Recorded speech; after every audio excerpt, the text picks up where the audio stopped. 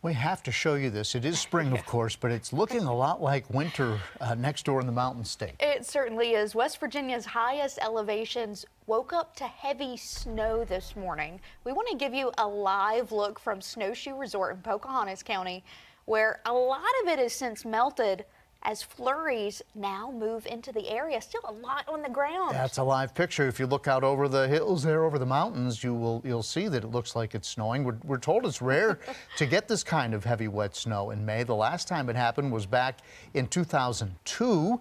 The staff there telling us it seems like a cruel joke from Mother Nature after dealing with, of course, the warmer temperatures that they had during the busy season.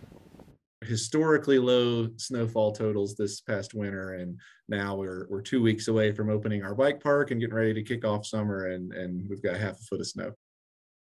It's just hard to believe. Look at that, right? It is incredible. Yeah. Incredible. Where was this all winter, Mother Nature? I know, because the ski season kind of, I don't want to say it got nixed, because I had a beautiful day up there when we shot a couple of stories, but then it got warm and the snow started melting, and now here it is in May and it's snowing again. Yep, and snowshoe summer season is set to kick off May 18th, so maybe she'll make up her mind by then. And maybe you'll have some beautiful weather for golf and mountain biking and festivities in the mountains.